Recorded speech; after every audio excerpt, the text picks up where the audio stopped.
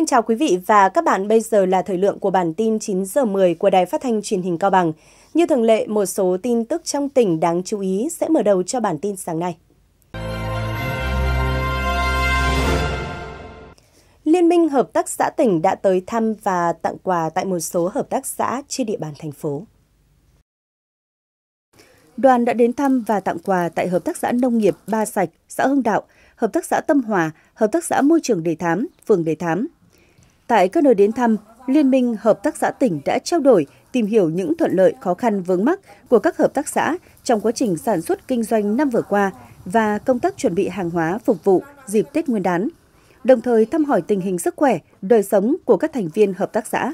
Chúc toàn thể cán bộ, thành viên hợp tác xã năm mới mạnh khỏe, hạnh phúc, đón Tết Quý Mão 2023 vui vẻ, đầm ấm.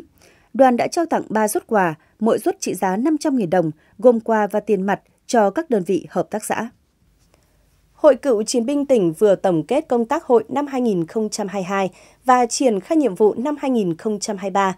Dự hội nghị có đại diện lãnh đạo một số sở ngành của tỉnh. Trong năm 2022, Hội Cựu Chiến binh các cấp tổ chức tuyên truyền phổ biến các văn bản pháp luật, tổ chức hòa giải ở cơ sở được 57 vụ việc. Hội viên các cấp hội đã ủng hộ trên 30 triệu đồng, gần 4.000 ngày công lao động, hiến trên 4.000 mét vuông đất để làm đường giao thông nông thôn, vận động hơn 200 hộ gia đình hội viên di rời gia súc ra khỏi gầm sàn nhà ở. Các cấp hội đã thực hiện ủy thác với Ngân hàng Chính sách Xã hội, duy trì 403 tổ vay vốn, hoạt động ủy thác cho vay trên 630 tỷ đồng. Tỷ lệ nợ quá hạn 0,03%, góp phần giảm nghèo bền vững. Trong năm, các cấp hội đã xóa được 143 nhà dột nát, giảm 968 hộ hội viên nghèo, kết nạp mới 501 hội viên, nâng tổng số hội viên hiện có lên 28.100 người.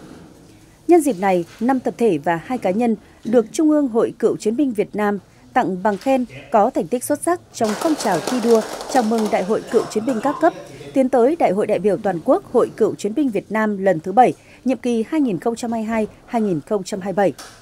Hội Cựu Chiến binh tỉnh tặng bằng khen cho 2 tập thể và 4 cá nhân đã có thành tích xuất sắc trong phong trào thi đua chào mừng Đại hội Hội Cựu Chiến binh các cấp, nhiệm kỳ 2022-2027. Mới đây, Thường trực Hội Bảo trợ Người Khuyết tật và Bảo vệ quyền trẻ em tỉnh đã đến trao 60 suất quà, mỗi suất 500.000 đồng cho các đối tượng, người khuyết tật, trẻ mồ côi và trẻ em có hoàn cảnh đặc biệt khó khăn tại thị trấn Hòa Thuận, xã Tiên Thành và xã Hạnh Phúc, huyện Quảng Hòa. Đây là nguồn kinh phí được trích từ Quỹ Bảo trợ Trẻ em tỉnh và Quỹ vì người nghèo của Mặt trận Tổ quốc tỉnh Cao Bằng. Thường trực Hội nạn nhân chất độc da cam dioxin tỉnh Cao Bằng đã đi thăm và tặng 40 suất quà cho các nạn nhân chất độc da cam dioxin tại thị trấn Hòa Thuận và thị trấn Quảng Uyên, huyện Quảng Hòa. Trao 40 suất quà tại Hội trường Ủy ban Nhân dân huyện Trùng Khánh, 26 suất quà tại thị trấn Nguyên Bình, huyện Nguyên Bình. Mỗi suất quà trị giá 500.000 đồng. Kinh phí do Hội nạn nhân chất độc da cam kêu gọi quyên góp từ các cơ quan đoàn thể trong tỉnh, các doanh nghiệp và các nhà hảo tâm trong và ngoài tỉnh. Tại các buổi trao quà, đại diện lãnh đạo hội đã ân cần hỏi thăm tình hình sức khỏe cũng như cuộc sống của các đối tượng chính sách, chúc các gia đình đón một cái Tết đầm ấm vui vẻ. Tại huyện Nguyên Bình, lãnh đạo Ngân hàng Chính sách Xã hội Việt Nam đến tặng quà cho 300 hộ gia đình nghèo, gia đình chính sách, mỗi suất quà trị giá 500.000 đồng trên địa bàn xã Văn Thanh. Chiều cùng ngày, tại xã Vũ Nông, đoàn đã trao quà cho 100 hộ gia đình nghèo, gia đình chính sách. Tổng giá trị số quà tặng cả chương trình là 200 triệu đồng, do đoàn viên công đoàn hệ thống Ngân hàng Chính sách Xã hội Việt Nam quyên góp, giúp đồng bào vùng đặc biệt khó khăn có điều kiện đón Tết cổ truyền vui tươi ấm áp. Ngày 9 tháng 1, Hội đồng Nghĩa vụ Quân sự các huyện, thành phố tổ chức lễ đón nhận quân nhân hoàn thành nghĩa vụ quân sự trở về địa phương. Trong đợt này, thành phố đón nhận 85 quân nhân xuất ngũ trở về địa phương từ các đơn vị Bộ Chỉ huy Bộ đội Biên phòng tỉnh, Bộ Chỉ huy Quân sự tỉnh, Sư đoàn 346 Quân khu 1. Các quân nhân xuất ngũ đều hoàn thành tốt nhiệm vụ Đảng, Nhà nước giao và có nhiều đồng chí được kết nạp vào Đảng Cộng sản Việt Nam. Nhân dịp này, Ủy ban Nhân dân thành phố đã tặng 85 suất quà Tết cho quân nhân xuất ngũ với tổng trị giá 42,5 triệu đồng. Cũng tại buổi lễ, Ban Chỉ huy Quân sự thành phố phối hợp với Trung tâm Dịch vụ Việc làm tỉnh và các công ty tổ chức tư vấn việc làm, học nghề, xuất khẩu lao động và các chính sách hỗ trợ của nhà nước cho các quân nhân lựa chọn việc làm sau khi xuất ngũ. Huyện Quảng Hòa đón nhận 108 quân nhân trở về từ các đơn vị Trung đoàn 852, Bộ Chỉ huy Quân sự tỉnh, Sư đoàn 346, Bộ Chỉ huy Bộ đội Biên phòng tỉnh, hoàn thành nghĩa vụ quân sự trở về địa phương. Sau 2 năm học tập huấn luyện trong môi trường quân đội, các quân nhân đều hoàn thành xuất sắc nhiệm vụ, chấp hành tốt pháp luật nhà nước, kỷ luật quân đội, tích cực học tập, tu dưỡng, rèn luyện đạo đức, bản lĩnh chính trị vững vàng. Đồng thời cũng đã trang bị những kiến thức cơ bản về nhiệm vụ quân sự, quốc phòng, phục vụ cho nhiệm vụ sẵn sàng chiến đấu. Nhân dịp này, huyện Quảng Hòa cũng đã trao tặng quà cho các quân nhân hoàn thành nghĩa vụ quân sự tại ngũ trở về địa phương. Ngoài ra, Trung tâm Dịch vụ Việc làm tỉnh Cao Bằng cũng đã tư vấn việc làm cho các quân nhân. Huyện Bảo Lạc đón nhận 48 quân nhân xuất ngũ từ các đơn vị Sư đoàn 346, Lữ đoàn 210, Quân khu 1, Trung đoàn 852, Bộ Chỉ huy Quân sự tỉnh. Trong đó 10 quân nhân xuất ngũ từ đơn vị Bộ Chỉ huy Biên phòng tỉnh sẽ được đón nhận vào ngày 10 tháng 1. Các quân nhân sau 2 năm sống trong môi trường quân đội nhân dân Việt Nam đều nỗ lực học tập, rèn luyện, hoàn thành xuất sắc mọi nhiệm vụ được giao. Nhiều quân nhân được kết nạp vào Đảng, được các đơn vị đóng quân khen thưởng. Nhân dịp này, lãnh đạo huyện Bảo Lạc, huyện đoàn thanh niên đã trao tặng các suất quà Tết cho các quân nhân hoàn thành nghĩa vụ quân sự xuất ngũ trở về địa phương năm 2023. Trường Cao đẳng Than khoáng sản Việt Nam cũng tuyên truyền định hướng nghề nghiệp cho các quân nhân xuất ngũ trong năm nay.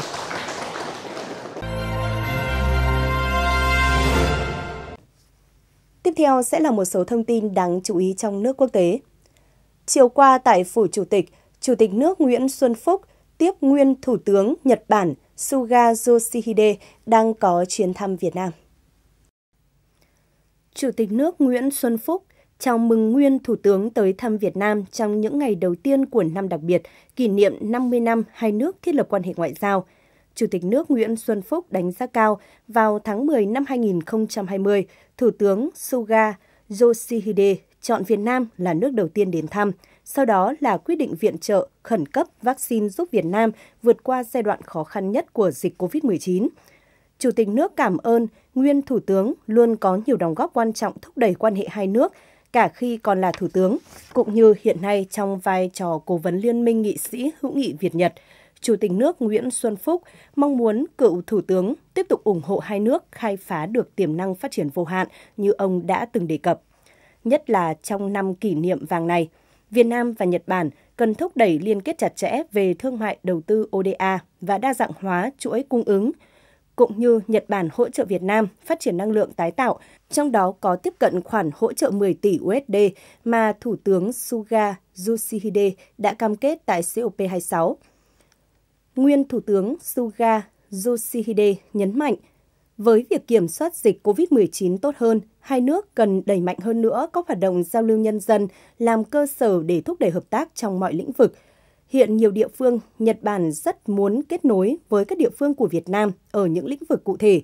Còn các doanh nghiệp đánh giá cao, Việt Nam đang tiếp tục cải thiện môi trường đầu tư, giúp cho các doanh nghiệp nước ngoài, trong đó có doanh nghiệp Nhật Bản, đầu tư thuận lợi tại Việt Nam. Số vốn đầu tư trực tiếp nước ngoài thực hiện tại Việt Nam năm 2022 ước đạt gần 22,4 tỷ USD, được cho là tín hiệu tốt đối với doanh nghiệp bất động sản, khu công nghiệp năm 2023. Theo Tổng cục Thống kê, vốn đầu tư trực tiếp nước ngoài thực hiện tại Việt Nam năm 2022 ước đạt gần 22,4 tỷ USD, tăng 13,5% so với năm trước. Đây là số vốn đầu tư trực tiếp nước ngoài thực hiện cao nhất trong 5 năm qua và được đánh giá là tín hiệu tốt cho doanh nghiệp bất động sản khu công nghiệp trong nước năm 2023. Tổng vốn FDI đăng ký vào Việt Nam tính đến ngày 20 tháng 12 năm 2022, bao gồm vốn đăng ký cấp mới, vốn đăng ký điều chỉnh và giá trị góp vốn, mua cổ phần của nhà đầu tư nước ngoài, ước đạt gần 27,72 tỷ USD. Các nhà đầu tư nước ngoài đã đầu tư vào 19 trên 21 ngành kinh tế quốc dân, trong đó ngành công nghiệp chế biến chế tạo dẫn đầu với tổng vốn đầu tư, chiếm 60,6% tổng vốn đầu tư đăng ký, tiếp đến là ngành kinh doanh bất động sản. Về số lượng dự án mới, các ngành bán buôn bán lẻ, công nghiệp chế biến chế tạo và hoạt động chuyên môn khoa học công nghệ thu hút được nhiều dự án nhất. Ở giai đoạn thăm dò thị trường, các nhà đầu tư thường có nhu cầu thuê nhà xưởng để hoạt động với quy mô nhỏ, sau đó họ có thể xem xét quyết định đầu tư lâu dài, mở rộng sản xuất thông qua việc mua đất và xây nhà xưởng. từ đó kéo theo sự tăng trưởng về nhu cầu đối với các nhà xưởng và nhà kho xây sẵn. Giới phân tích đánh giá việc phát triển cơ sở hạ tầng đồng bộ nhằm tăng kết nối vùng trở thành điểm sáng giúp bất động sản công nghiệp tiếp tục tăng trưởng trong thời gian tới. Giá cho thuê bất động sản công nghiệp tăng khoảng 10% so với cùng kỳ, trung bình từ 100 đến 120 USD một mét vuông một chu kỳ thuê, và có thể giá thuê tiếp tục tăng, nhất là tại thị trường phía Nam.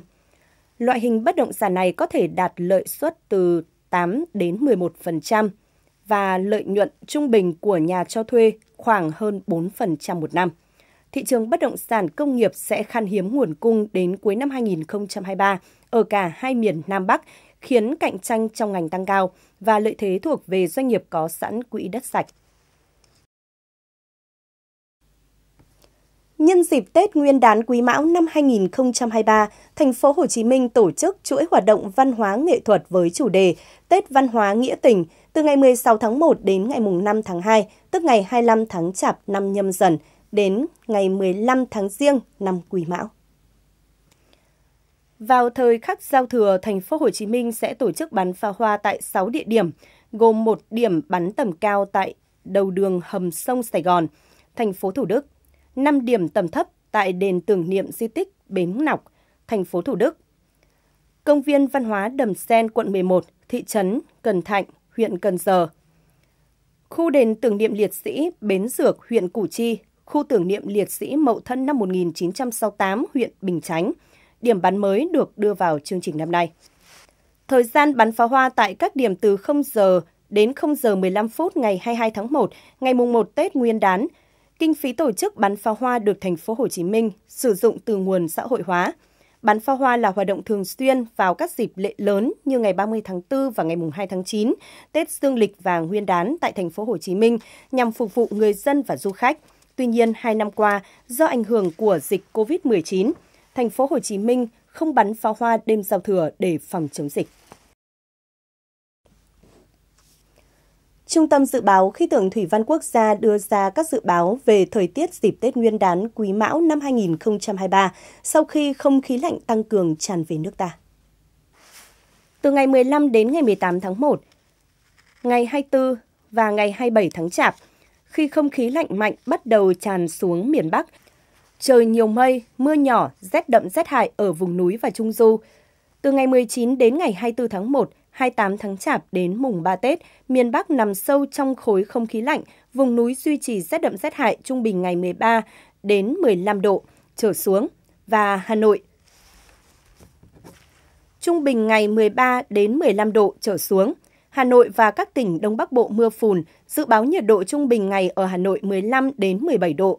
Từ ngày 25 đến ngày 29 tháng 1, mùng 4 và ngày mùng 8 tháng Giêng, không khí lạnh tăng cường khiến miền Bắc mưa nhỏ, vùng núi rét đậm, có nơi rét hại.